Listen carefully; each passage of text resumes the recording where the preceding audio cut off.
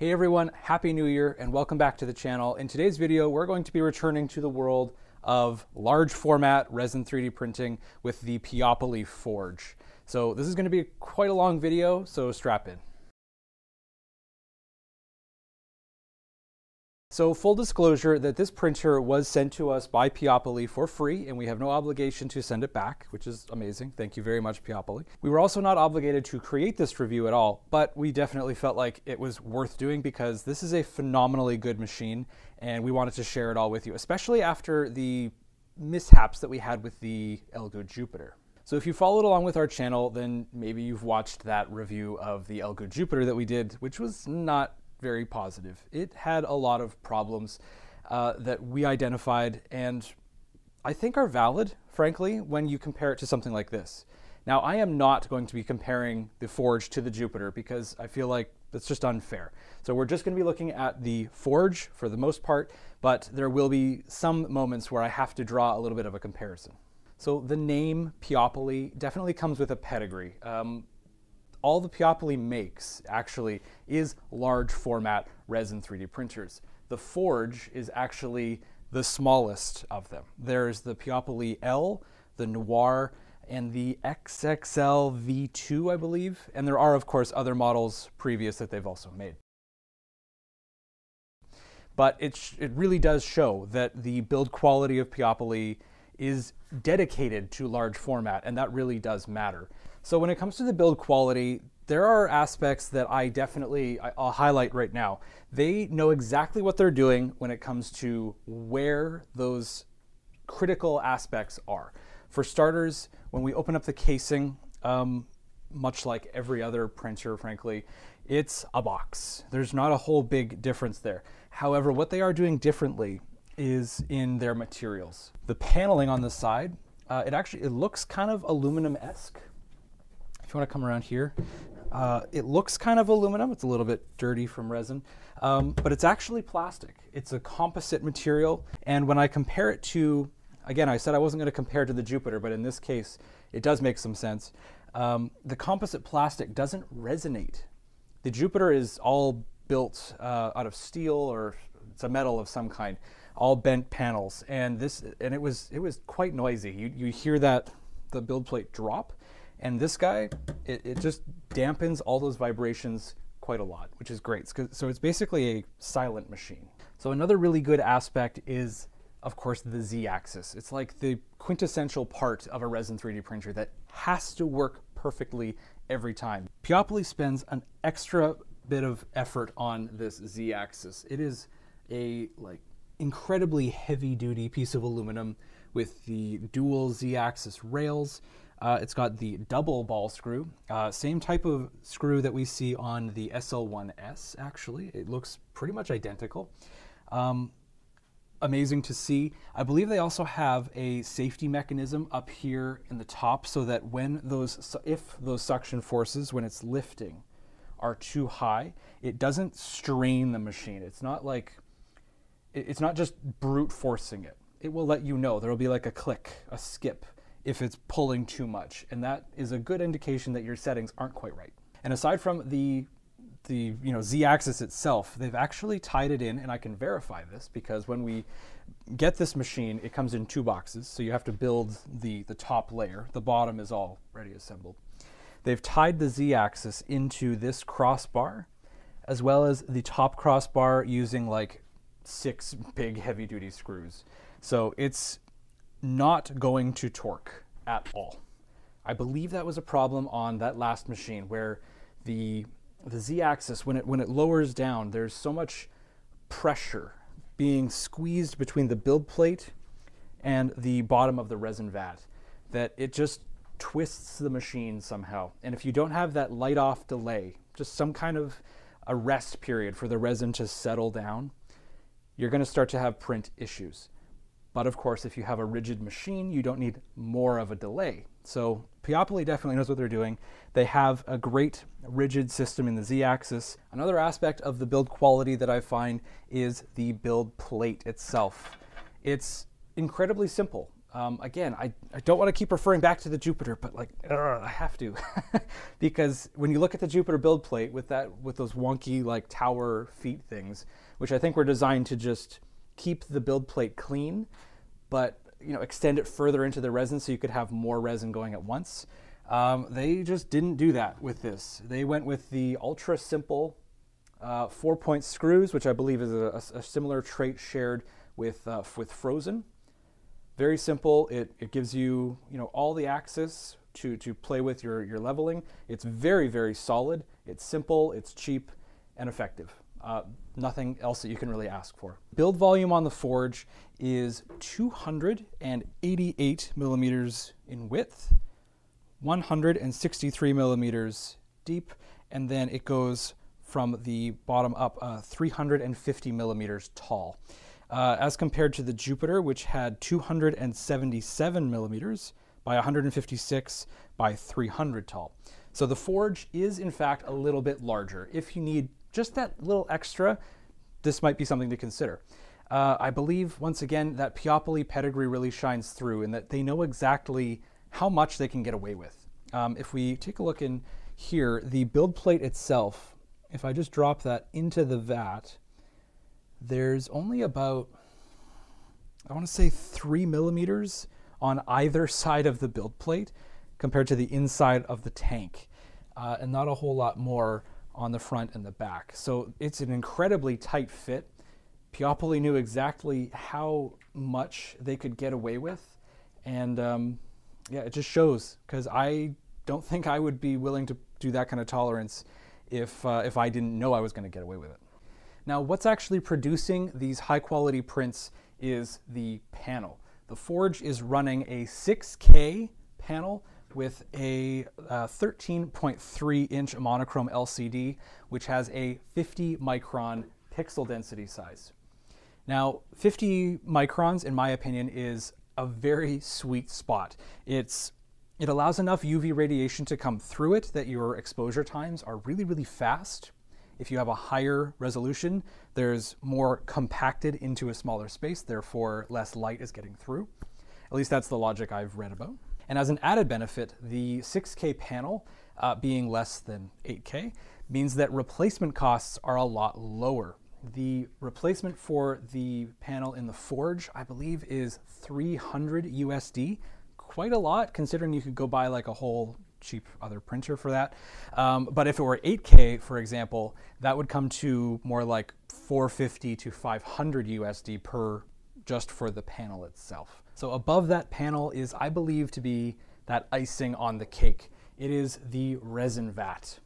The Resin Vat doesn't really appear to be all that ridiculous, frankly. It's just a milled block of aluminum. It has a very tasteful bead blasted finish, very similar to the build plate. The thing that makes this work is inside, underneath, somewhere in here, I'm sure I'll find it when next I have to change the FEP, is a heating coil, or I don't know what they're using exactly to heat this resin vat, but on the front here you can see this little 3D printed thing here that has a USB port on the side.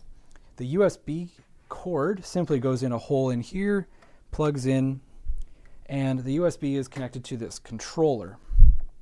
The controller is completely separate from the machine, so if you ever did have a failure, you won't have one or the other just completely fail altogether, which is nice, but would also be great if it was all tied together. Anyway, so this controller, you set the temperature you want, and it gets up there. There must be some kind of a little probe in there to keep the temp where you want it. Now this function, this heating mechanism, is absolutely fundamental, I think, when it comes to us printing with the casting resins. Because if you've never worked with a casting resin before, a lot of them are very temperamental. They like to be heated and kept at a good temperature for the best optimal printing quality. Bluecast X1, for example, needs to be heated to 30 degrees Celsius, and as it cools, it definitely does degrade that print quality. Now, would I recommend you buy X1 for the forge? Maybe not, simply because of the cost. Now, it's nothing against blue cast. Things cost what they cost, but when they only sell 500 milliliter bottles at, I think it's 170 something dollars Canadian a bottle, it would cost me $850-ish dollars to fill this vat, which has a maximum capacity of 2.5 kilograms. That is a lot, and I definitely wouldn't want to attempt that if I didn't have this heated vat, because you know, these prints can take dozens of hours sometimes, depending on the exposure. And you know, if it fails halfway through, that's a lot of money down the toilet. This was actually the first test print that I did on the forge, and obviously it's a pile of rings. Now, I put it on this hexagonal raft specifically for this purpose, so I could show you what's going on. And it would all, of course, all hold together. In the real world, you would not want to have a raft, more than likely. You would just kind of put these little sprues directly on the build plate, and after that, you'd scrape them all off, wash, sprue, and cast. That works out great. And you know, the best part is I ran this print again in Soraya True Blue, because I had a little bit of extra resin left over from the testing in the last print. Now, it worked. It worked phenomenally well. I did have to tweak some of the settings as compared to this guy. The casting resins compared to polymer resins are definitely a little bit more finicky. They do require some extra care. When I say care, I mean the build plate needs to lift incredibly slowly. I think I dropped the initial retraction down from a normal 80 milliseconds down to like 25 or something really, really low. It really needed to be babied, but you know what? It's better to go slow than have a complete failure. Now, it's great printing these designs as a plate, but we've taken it the next step further with printing full assembled trees. I'm not sure about you guys out there. Everyone's a little bit different. When I build a tree, it usually takes me an hour and a half to 2 hours or so to assemble everything. And it's, of course, never perfect. In one tree, I might be able to fit 30 pieces. In another, I might be able to fit 32. Who knows? It really depends on that human aspect. Everyone's a little different. Printing trees, I think, mitigates that. So you can get things a lot closer together. You can do custom arrangements so that you can either go supportless, or in this case, these are supported because they're an unusual design. I was actually able to fit 5 of these prints on the forge and have them run, and I believe it ran for about 10 hours. So while I was asleep, these were printing, I think it was 90 total pieces, pre-assembled, that only needed to be washed and then post-cured after. Now, this resin is ultra premium resin. This is a Siga Supercast S, and it was just a smidge over the expiration date, which is why I decided to use it pretty much in this machine. I wasn't going to use it in any other way, and I wanted to give it a shot. We have reviewed this resin. Go give that video a watch at the link in the description below. Not everyone's going to be buying a Peopoly forge just to print jewelry items. You can, of course, print miniatures. These are terrains for, I believe it's Warhammer 40K. They wanted to do some terrains, and then they're going to have their official army and everything. They printed absolutely flawlessly and you can actually see it's kind of a two-tone effect. I used the rest of the Monocure Big Vat to print this, and then I also just kind of topped it up with Soraya Build. Overall printing experience with this machine in pretty much any resin has been phenomenally good. I wouldn't change a thing. It's just fast, it's reliable, it's quiet, and it's actually monitorable. So let's actually go back to the machine itself and we'll talk about some of the other features that it has. Probably the most interesting thing that you guys will notice so far is this camera in the back. Now, Peopoly has added this, and I don't know how I feel about it, honestly. It feels a little bit, I wouldn't say janky, but it's definitely not as clean. Let's put it that way. The unit itself is actually quite nice. It's got a adjustable focus lens on it. It's infrared capable and just normal light capable as well. It's wireless, so it can stream to my laptop if it's on the same, actually it doesn't even need to be connected to Wi-Fi. It makes its own little connection. It's a really interesting feature to have, but if it was implemented possibly just a little bit better, I'd be much more interested, and especially if it was integrated. If the camera and the wireless upload and maybe even the temperature was all linked together, it would be so much cleaner, but at the moment it's not, and for that reason alone, I find the camera is just a little bit meh.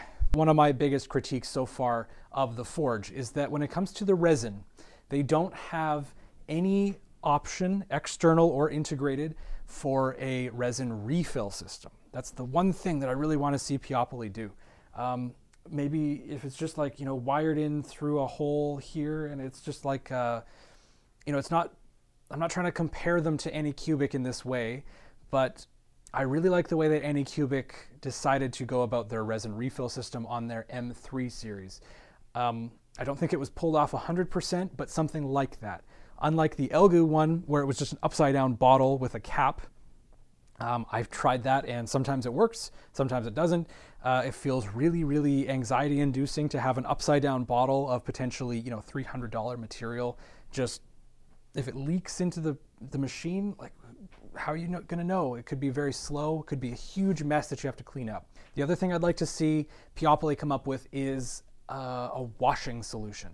They do have a cure solution. It's a large, probably similar to this almost, in terms of like UV LEDs coming in from all sides to cure large prints. But they don't have a wash solution, and I'm having a lot of trouble with that. So my overall opinion of the Peopoly Forge, aside from the things that I'd like to see change, is that I simply love it. I love this machine. It's proven itself as incredibly reliable. It has shown that Peopoly pedigree, the little things here and there that make all the difference, actually do make a difference. It's coming from people that know exactly what they're doing. I do enjoy Volaris Slicer. Now, compared to Chidubox, it's pretty good. It's not my favorite slicer, but they are trying to expand that connectivity to other options, so there's that. I think the part that you guys, the consumers who are probably watching this video looking to get a large format resin 3D printer, will like is that this is one of the most affordable large format resin printers that you can buy. As of the recording of this video, it is on sale for $999. So for $1,000, you too could have a Peopoly Forge, which actually makes it the lowest cost large format resin printer on the market of it today.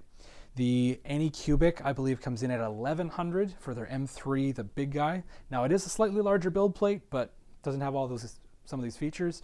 And the Elgu, I believe, comes in at $1,400. I can't recall. Either way, I believe that all the features that are in it justify even the full price, more than enough. So if you are in the market for a large format resin 3D printer, either to print miniatures, jewelry, increase your production, I strongly recommend the Peopoly Forge. Unlike that Jupiter, which I sold on, I will definitely be keeping this machine because it's going to help introduce a new level of productivity and quality to our studio.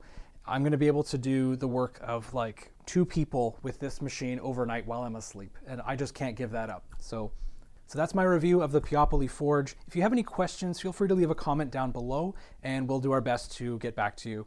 That's all for this video. Thank you very much for watching. I will see you guys in the next one.